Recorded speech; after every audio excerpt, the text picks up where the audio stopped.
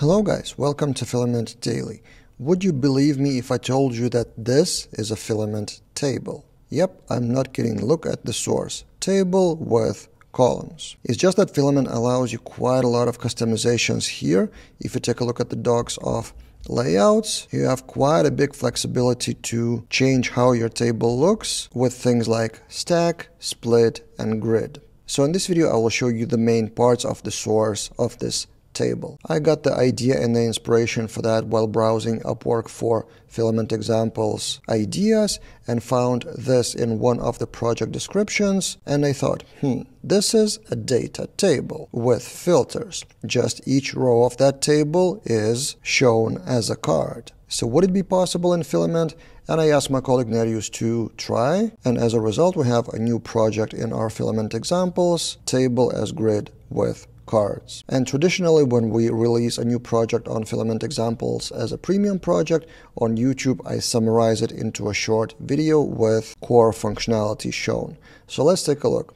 There's a table with columns, but then the column is layout grid. So we have a grid with one column, and then down below we have content grid setup with different breakpoint for medium and Excel screens. And then inside of that grid, what do? We make a split, and inside of that split, one on the left side is a grid for just the image, and then another, the right part, is stack make with a lot of information for text columns. So these are all columns of the table, just positioned differently. Again, see how it looks. This is a split, this is a grid, and this is a stack with text columns. Also, each column may be styled differently, which is exactly what we did here. So one of the columns, details action, is just overridden with HTML string rendering the filament button with the URL to view the details of that record.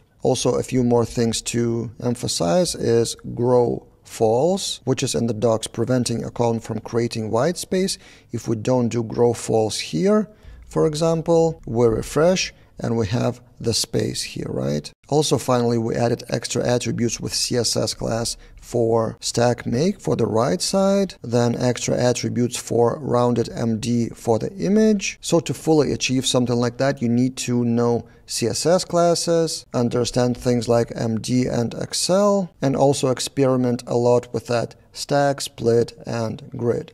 Also, on top of that, since you have that as a table, you can also do filtering. So on top we can have locations like BL, and the filter works well. So this is a proof that it is actually a table. What do you think? Are you as impressed as I was when I saw that code? And what is possible with Filament? Let me know in the comments below. And as usual, if you want the full source, I will link that in the description below. It's one of the projects of filamentexamples.com.